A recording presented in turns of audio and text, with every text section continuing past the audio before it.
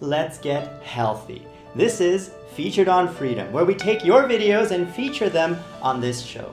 Today I want to see videos about health from you. Look behind me. This is my new juicer that I bought just a few days ago. It lets us take carrots and make juice, separating the pulp from the juice to get very fresh carrot juice. I'll play a clip, but for you to win the next Featured on Freedom Spotlight, send us links to your videos down there in the comments below, or make a video if you don't have one yet about health. That is the theme of today's Featured on Freedom: being healthy, exercising, eating healthy, anything in that area. So here is my entry. That's an example, I can't win, of the Featured on Freedom Healthy. Roll it! So this is our juicer. We'll assemble it and we'll convert all of these carrots into juice. It's a very healthy drink and we're going to enjoy it as soon as we assemble it. One moment. And here is the juicer, fully assembled, and now we are ready to make the juice. Let's go! Okay, we're starting. Hello. So now we're going to put the carrot into here, and Evie, if you can film what happens inside, okay? Ready?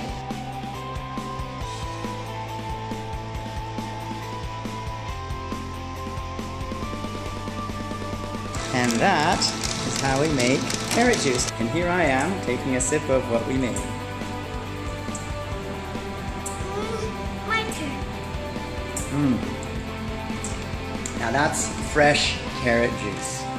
If you make this at home, send us a video. We'd love to see how you make juice at your home with your juicer. Normally we don't do healthy things. How many of you get a lot of exercise? How many of you choose to eat healthy? I hope to encourage and inspire you through this Featured on Freedom contest to think about health at least for one video. I hope this helps. Who am I? I am George, CEO and founder of Freedom, and you've been watching. And we will grow together as a family, because this is the Freedom family. You are part of it, we are all part of it, and we're all growing together. So grow with us and partner with Freedom. That Play Now button right there on the video bar is all you need to click to get started.